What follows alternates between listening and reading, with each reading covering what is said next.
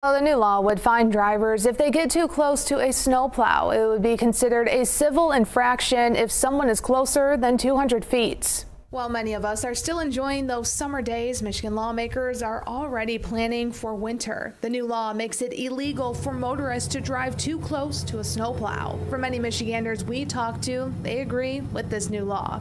It does make sense because it seems kind of dangerous if you're going too close to a plow truck, so maybe that'll incentivize people not to get into dangerous situations. Jacob Massaro says he understands why this needs to be on the books, but is unsure if it'll work. As long as people are aware of the law being in effect, because I haven't heard of it before. If drivers are pulled over for following a plow within 200 feet, it's a civil infraction. Takaris Keaton Miles says he thinks people will become more aware with this new law. I don't really think it'll keep people safe, but it will make drivers more cautious of snowplows and everything. The Michigan Department of Transportation says they're glad to support these types of initiatives. Caitlin French, the spokesperson for MDOT Bay Region, says, quote, "At the end of the day, we want everyone to get home safe during the winter weather.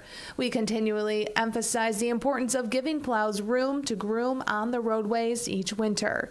Snowplow drivers have the important task of keeping the roadways safe while battling the often unpredictable winter elements in Michigan." This not only applies to MDOT snowplows, but also county or municipality plows as well. The truck has to be removing snow or ice in order for it to be illegal.